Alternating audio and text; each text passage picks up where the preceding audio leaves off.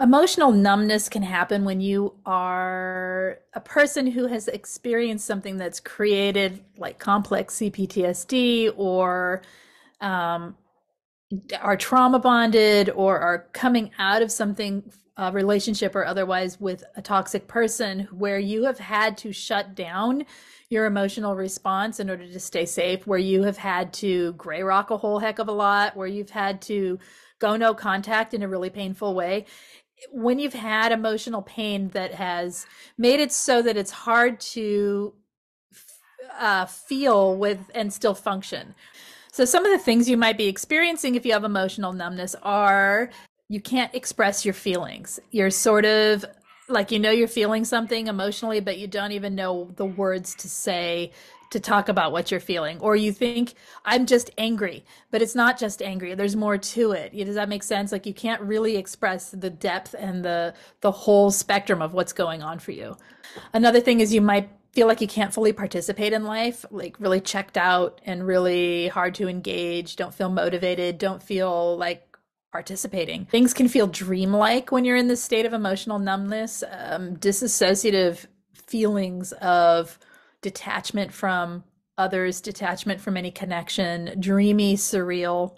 You're living on autopilot. That could be another example. You're lacking drive and interest in anything in life. Kind of goes with what I was saying earlier, but just the drive to do anything, to get up, to motivate is lacking. You might be feeling feelings of separation, inadequacy, detachment from others, lack of connection, feeling withdrawn from others. You might be feeling things in your body like tensions, stresses, discomforts, illness, aches, pains, all of that, awkwardness, tingling, all these things, but have no emotional awareness of the actual emotional feeling you're having. So you might be feeling it all, processing it through your body's sensations. When there's a situation in life that you would normally have a lot of feelings for or a lot of reaction to, or say you're watching a movie and you normally tear up, or say it doesn't matter, like anything in life where you would feel normally very emotional about or even a little emotional about, and you feel nothing. You just feel blank and numb and not like yourself. So, how do we get here? How do we get to this place? What are we doing that is feeding this? What are we doing that's facilitating more of this happening in our lives? Okay, instead of facilitating healing from this. One thing is we check out. We use social media. We use our phones. We use our computers. We game. We do any checkout thing that has to do with the virtual world, right? The checking out into the electronics. We avoid eye contact with other people. We don't connect. There is a huge energy transfer. There is emotional exchange. There's the reality of one human and another through the eye contact of another human being, right? And we avoid it so that we don't have to feel anything from anyone. By not engaging, by not pushing ourselves to keep engaging in life, by not engaging, we're creating more of the feeling of not wanting to engage. It's one of those situations where if you're done with it and you want to feel again, you're going to have to start engaging. It could be baby steps. It could be things that don't involve a lot of people. It doesn't really matter. Just engaging in life. You're going to have to start finding joy and seeking things in your life that you want in your life in order to bring back the emotional responses that are more normal and natural for you. Another way we show that we have not a lot of emotional feelings going on or a numbness going on, but also adds to it is sort of a dull, flat, sad affect. If we talk sad, we're going to feel sad. If we talk flat, we're going to feel flat. If we engage in things with a more energetic voice, or a voice that it doesn't have to be fake, but you know what I mean? Just a little more energy in order to show yourself that that's where you want to be and that you want to feel again. It's helpful. Another thing that people may notice, you may notice, whatever, is you're kind of spaced out or really spaced out, very detached, very checked out, hard to focus, kind of not really, you're just not engaged with what's going on around you. You're not present. Another thing you might notice, okay, here's one that is interesting. You might be smiling at everything. You might be covering it all up with a big smile, and you don't even really know you're doing it. You're just smiling. A lot of people smile and laugh as a way to avoid what they're feeling. Um, That's not to say it's bad to smile and laugh. It's to say that if that is you and you use that to avoid what you're feeling, it's okay to take a deep breath and feel the other stuff too. It might be necessary. We use food. We eat or we don't eat. We use food to control our emotions. I mean, emotional eating is a thing and it's real. Poor sleep health happens when we're emotionally numb. How are you going to process? We have to process our emotions. We have to feel them and move through them. That's part of being human. How are you going to get good sleep if it's all blocked up and it's not able to process? Because when you go to sleep, your mind is still racing. Your mind is not letting itself calm down and relax. So this is a whole lot of like, yuck, I don't want to feel like this. What do I do about it? Let's talk about that now. We got to remember we're doing all this to protect ourselves from further emotional pain. We're doing this when we are numb and checked out and spaced out and detached from our emotions to keep ourselves isolated and separate from things that could hurt us. So let's talk about how to help. First, you got to want to feel. You got to want to re-engage in life, right? A little bit. If you're not ready, then you're not ready. If you are ready, here are some tips. Start by thinking about your life and what you enjoy. Tiny, tiny things. Anything that gives you normally a smile, a feeling of goodness, a feeling of lightness, a feeling of being yourself. The whole point of this is we have to come back to ourself. We have to check back in with ourself. So anything, it literally could be a dewdrop on a leaf, anything as tiny as it is or as big as it is. Consider those things. You don't have to feel them, and you're not probably going to feel them yet. You're going to look at something that used to bring you joy, and it's going to make you kind of feel because you're not feeling for it. That's okay. It's normal when you are overwhelmed, when you're emotionally overstimulated, overwhelmed, and hurt. Okay. It will come back. Start focusing on those things a little bit every day. Look for them, seek them out. Even if you don't feel, just notice them. Oh yeah, there's that thing I normally like. There it is. Start bringing them into the awareness of your life. Take a deep breath and allow your body to react to it. Allow the relaxation or that joy or whatever it is to just be experienced in your body.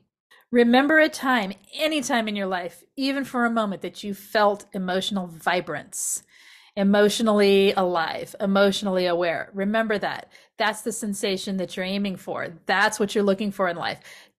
Show yourself that so that when in your life you're going out in the world and you have an experience of it for a flash, your body and your awareness can recognize it and start pulling it in as new experiences that relate back to what you're wanting. Does that make sense? If you're wanting joy, remember a time you had joy. It's not, don't attach any judgment to it. Like, oh, and now I don't have it, or see, it was good then and now it's not.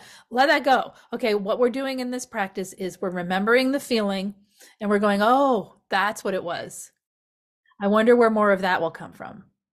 Stop answering it. Just ask. I wonder where more of that can come from.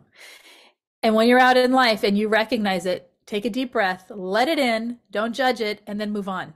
It will start filling up the cup, okay? It will start filling up your awakening of your experience of good things and experience of any emotion, really. Find gratitude. A tip here to find gratitude, the smallest things, have a gratitude journal, write in it, use it, include yourself in that gratitude. Just find gratitude, simple gratitude. Using mindfulness practices is another thing that can help you. There's lots and lots of mindfulness meditations out there. I have a couple on here that are very short. It's just me talking, no music, no extra stimulation. I talk all the way through and they're like 5 to 7 minutes. So use them if you need them. There's a whole playlist for all 5 of them or whatever there are. Okay. We do a lot of that in group coaching as well. I try weekly or at least every other week to give a meditation in there so that ties back. It is really important. Calming your mind down, bringing yourself into that brainwave state, and allowing yourself just to be present to yourself can do wonders over time. Ask yourself what you're feeling. You can do an exercise where a couple times a day, set some alarms, and you just ask yourself, what am I feeling? If you have no reply, that's okay. Maybe your reply is, I don't know, numb, and that's a feeling. So ask yourself what you're feeling. Check in with your emotional state every now and then so that you can become more aware of yourself yet again, okay? Seek out 3 to 5 positive things in your day, every day. The problem is, as we shut down all the toxic and block it out and shut ourselves down emotionally to it, we are also shutting the door on every emotion out there. We're shutting off our own experience to joy, pleasure, happiness, and the good stuff when we're shutting the door on the other stuff. So if you try evoking things by looking for it. Look for 3 things that are joyful. You don't have to feel the joy. You know when something's joyful. If you see children laughing, that's joyful. There it is. I witnessed that. You are separate from it right now, sure, but you can recognize it. Looking for the things you want in your life. Does that make sense? Even if you don't feel connected, connect anyway. Connect anyway. Reach out to your friends, your family that are good to you. Reach out to community. Find commonality with people in life through events or common interests. Reach out for coaching, whatever you need, reach out, connect. It helps. Use creative expression. Find a way to creatively express your feelings. It can be a color, it can be a shape, it can be anything. If you are not creative, find a way to be creative. Literally, I don't know, go and draw stick figures. It doesn't matter. Creativity isn't judged. Creativity is a flow of energy to make something external about what you're feeling on the internal. There are times when that's the only way to really access what you're feeling is through something, and you're like, wow, what is this that I just made? I have no idea what this means, but it's okay. It came through creatively, and it is allowing you to process in a different way. Learn grounding techniques. We're all going to have different things that help us feel grounded. For some people, it's earth. Some people, it's water. For some people, it's friends.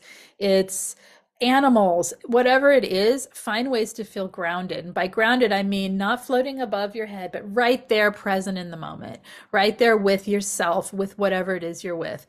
Sometimes it is in doing a simple task that's repetitive.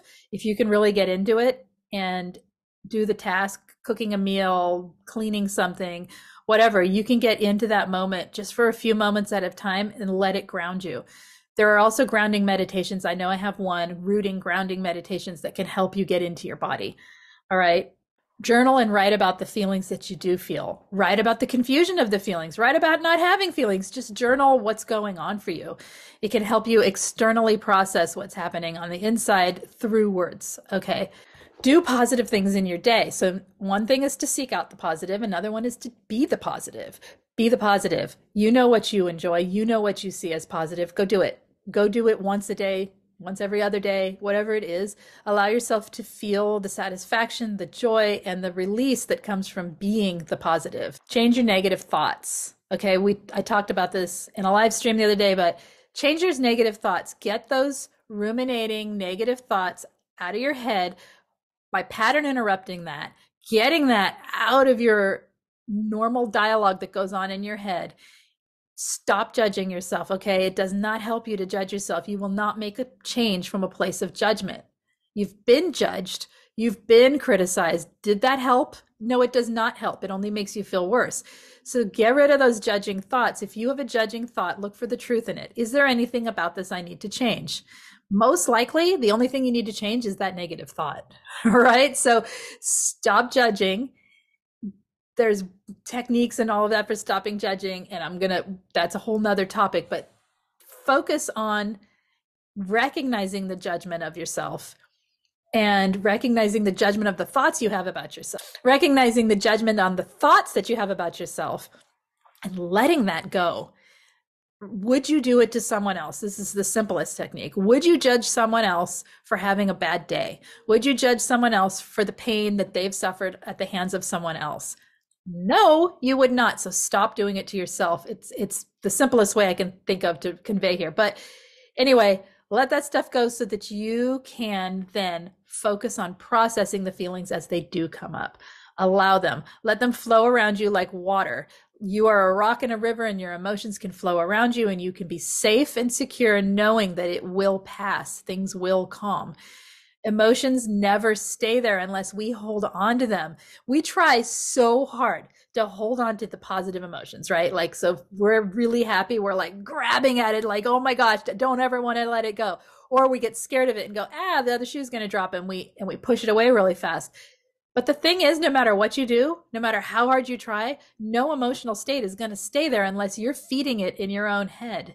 So if you're feeding the happiness and the positive, you'll stay pretty happy and positive for a while. Something bad will happen, sure, and then you'll go through different emotional states because of what's actually happening in your life. But the thing is, we're holding on to stuff that's happened in the past. We're holding on to things that aren't actually going on sometimes. Sometimes they are still going on. I'm not discrediting that, but sometimes it's literally we're just holding on.